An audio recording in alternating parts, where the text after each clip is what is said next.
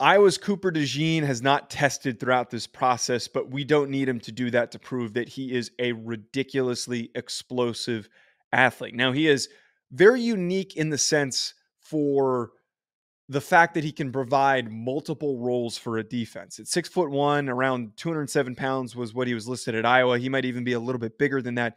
He is a massive corner if we're just talking about his general thickness. We don't typically see corners who are as wide as he is, and that to me helps him be a really good, strong, easy tackler. He's also very physical and able to use his physicality to win in close situations.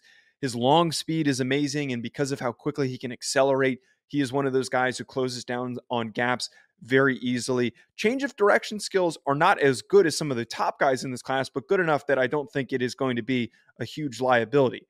But when I talk about his ability to play multiple roles, I think because he's such a good tackler and because he has such a wide frame, this is somebody who, with a creative defensive coordinator, could deploy him as an outside corner. And then if you want to be able to create confusion, if you want to be able to show varying coverages from varying locations, you can ask him to come down and cover in the slot.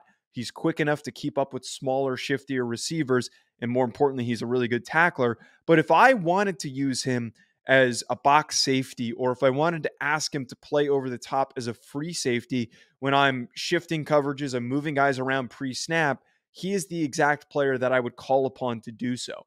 I really think that Cooper DeJean is one of the more unique.